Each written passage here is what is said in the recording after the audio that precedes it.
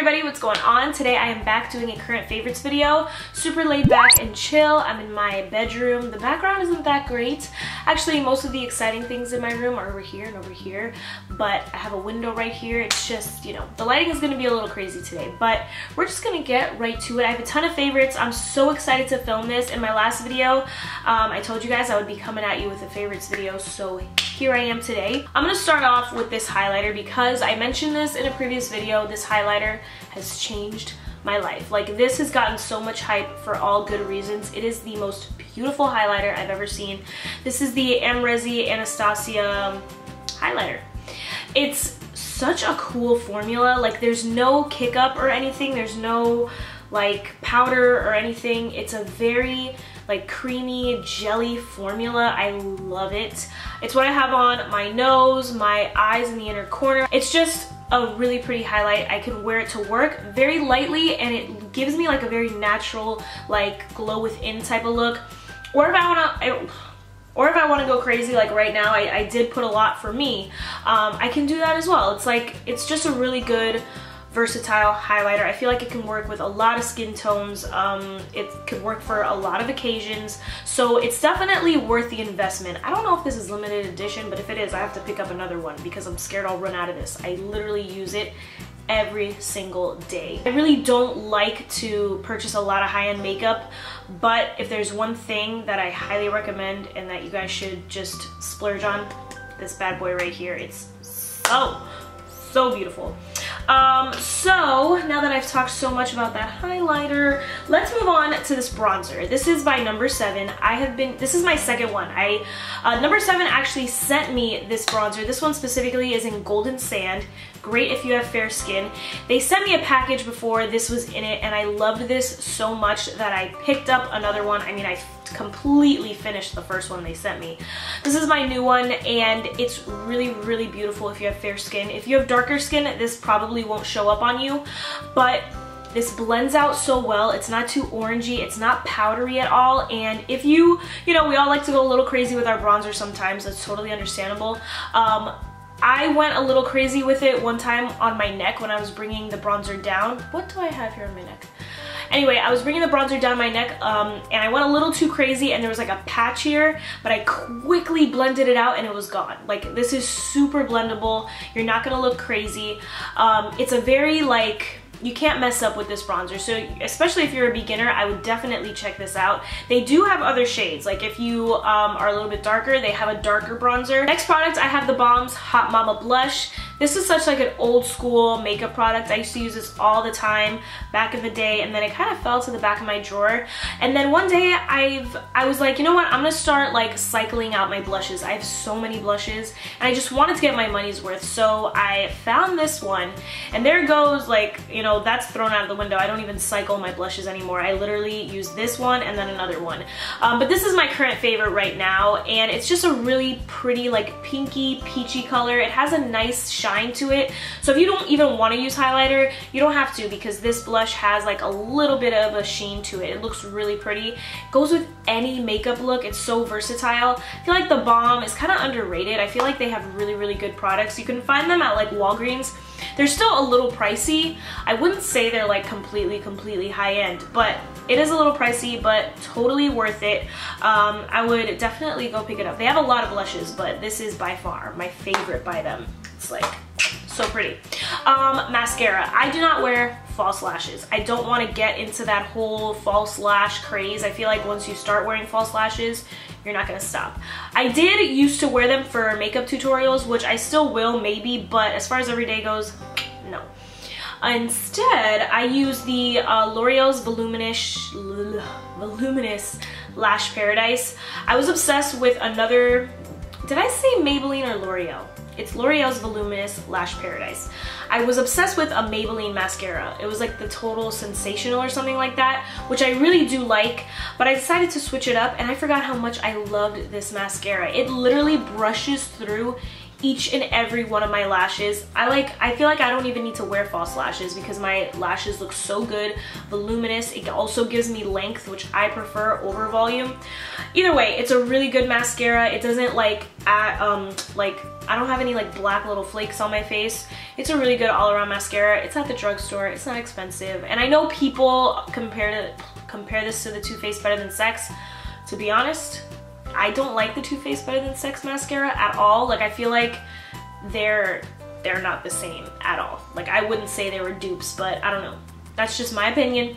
I really do like this mascara though. It's awesome. I use it every single day. Have it on today. Another high-end product that is so good, totally worth the money, the YSL All Hours Concealer. I mentioned this in my Chatty Get Ready With Me video that, you know, this is like my favorite concealer right now. It's honestly one of the best concealers I've ever tried. It does not dry out my eyes. I have very dry skin, so concealers do tend to dry the crap out of my under eyes. This concealer doesn't do that. Like, my under eyes look flawless. Don't get me wrong, this isn't like completely full coverage, but if you want a good medium coverage and not dry under eyes, this guy right here is gonna be like your savior. It is $34, which is a little pricey, especially for concealer, and I'm almost running out. Like, I need to purchase one ASAP, but it's honestly like completely worth it. Like, I don't mind paying $34 for this concealer at all. And I don't know how much the highlighter was, the Amrezy highlighter, but I don't mind paying that much either because they're honestly good products. I don't mind paying a good amount for a good product. I really don't. So if you are looking for a new concealer, try this one out. I highly recommend it. Like I said, it's not full coverage. It's not like Tarte Shape Tape. That's like a tongue twister, but it's not like Tarte Shape Tape, but it is good and it's not dry, which is like a huge thing for me. Like, I can't have dry, crusty under eyes. Can't talk today.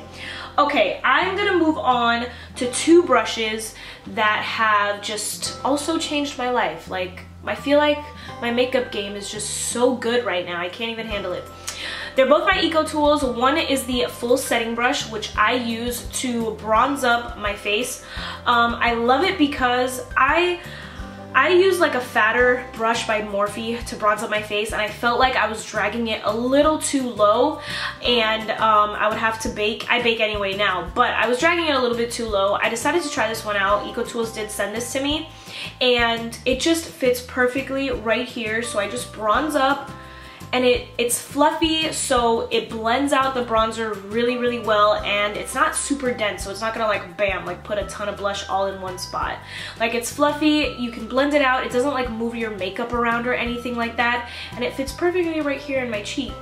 So I really like it, highly recommend it. I think you can buy this individually. I'll leave a link below, but it's just so freaking nice, especially if you have like a smaller face. Like, I bronze up on my temples with it. It's honestly perfect. It's not the best, excuse me, I don't know what's going on with my voice. It's not the best if you drag your bronzer down. I use like a bigger brush to drag it down. It's not the best for that because it is a little bit small, but it does do a really good job at bronzing up the face. It doesn't get your bronzer everywhere. And then the EcoTools Controlled Setting Brush, you know, this would be a good setting brush for underneath the eyes, but I use it to highlight. Like, I feel, I don't have that Anastasia highlighter brush, but I've seen so many people use it, and I feel like this is a good comparison. I use it today to highlight. I use it every single day to highlight. I will go right like that. I'll put it a little bit on my forehead and go like this right on my nose, and bam, like I'm good to go. And I do the Cupid's bow too. But it's just a really, really nice brush, and if you really wanted to, you can definitely use it to set your under eyes. I feel like it would be a good brush for that. But I use it to highlight, and it works so well for me. These are like my two, oh my god, favorite brushes. They are definitely my essential brushes right now. That's pretty much it makeup related. I'm gonna get into some skincare stuff. I also mentioned this in that Chatty Get Ready With Me. This is the Neutrogena Hydra Boost Water Gel Moisturizer. I have very dry skin, but like creams tend to break me out. So I have been using gel moisturizers for like years now. I used to use the Origins Ginseng Moisturizer, the Clinique Moisture Surge. But I honestly I didn't want to spend that much money anymore. This one is I think like $16, $17, which is a lot cheaper than the other two that I mentioned. The only thing that I don't like about it is the smell, but somebody told me to try the super dry one. There's like a different version, so I'll try that next. But either way, it hydrates my skin so well. It gives me like a nice cooling sensation.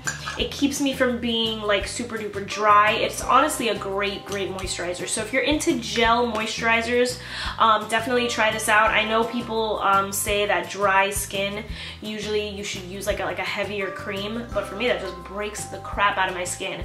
But especially if you have oily skin, you might like this gel moisturizer. It's really nice, light. It has hyaluronic acid in it. Maybe it can help these forehead wrinkles because they're getting out of hand. Now on to two really important skincare products for me. They're both oils. If you have issues with hyperpigmentation, or if you really want to lighten up your scarring, you're gonna want to listen. The first oil I have is Rosehip Oil. I got this specific one from Amazon. It was really cheap. It was like 12 bucks. And my skin for a while, like I would break out, they would go away, and then they would come right back. Like no ifs, ands, or buts, they would always be back. Then it got to a point where I wasn't breaking out anymore. I just had a lot of scarring on my face. So I did my research, and I read that rosehip oil is really good at fading scars. So I started to use this, and I saw results within a couple weeks. I was shocked. I was like, there's no way this is happening to me. Like, this is too good to be true. It's honestly a miracle oil. I still use it to this day. I use it almost every single night. It does have a yellow orangey tint to it, so it will stain your sheets, but mine come out. Like every time I wash my sheets, I don't have the stain anymore, but just in the meantime, it will stain your sheets. It's an awesome oil. It's not too heavy. It's very light, which I really like, especially when, you know, I'm going to bed. I don't want like a heavy sticky oil on my face, which then brings me into the second oil that I really like. It's 100, well, this is castor oil. It's by Sky Organics, which this brand is awesome. I completely back them up 100%. They have a great little shop going. All of their products are 100% pure, 100% organic, natural. There are no additives. It's chemical free. It's honestly a really good brand. I'll leave their link down below. But castor oil is very thick, and it does feel uncomfortable on your face. I'm not gonna lie. You only need a little tiny bit. This is supposed to be really good at fading scars, but I felt like this worked really well to help moisturize my skin. Like, I don't know, I felt like I'll mix these two at night, and I feel like this was better at fading scars, and this is just really good at hydration. On the back it says you can soothe sunburns, effectively softens and hydrates skin, fades scars and stretch marks, prevents hair loss. I do use this. I mix this and coconut oil, and I put it in my hair as a hair mask at night, and my hair like feels super soft the next day. So these two oils are honestly lifesavers for me. If you're into skincare, which you should be, definitely try castor oil and rosehip oil. I don't know how much this costs, but this one's very inexpensive on Amazon. But like I said, I highly recommend this brand, so I really want you guys to check them out. They're really, I don't know, it's just a very honest brand, so that's why I really like them. I think that's all that I have for you guys today. Thank you guys so much for watching. I really appreciate it, and I'll see you in my next video. Bye.